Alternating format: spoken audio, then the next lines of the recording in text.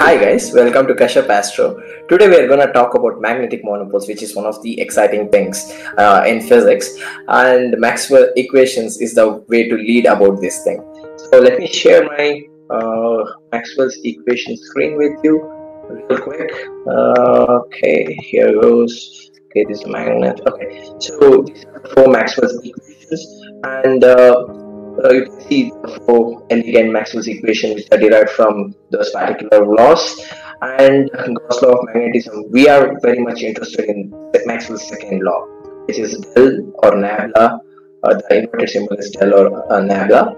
Dot is for divergence, B is the magnetic field, so divergence of magnetic field is zero. So whatever amount is, if you imagine a column, whatever amount is flowing in, same amount is leaving out. That's what zero divergence is all about.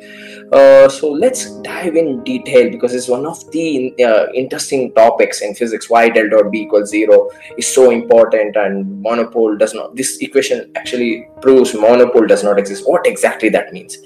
So imagine a magnet, two poles, north and south, and magnetic field of lines goes from north to south all the time.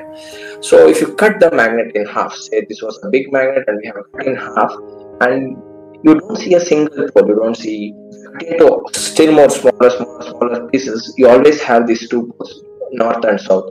So it doesn't matter how much you cut, you always end up having two poles. So monopole does not exist.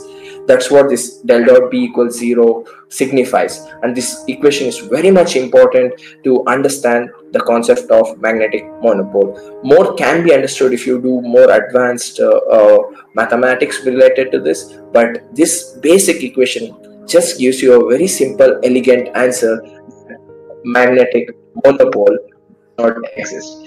So that was a small presentation of magnetic monopole does not exist, an interesting topic. So if you like this kind of things, kindly subscribe, and to motivate me, just give me a thumbs up.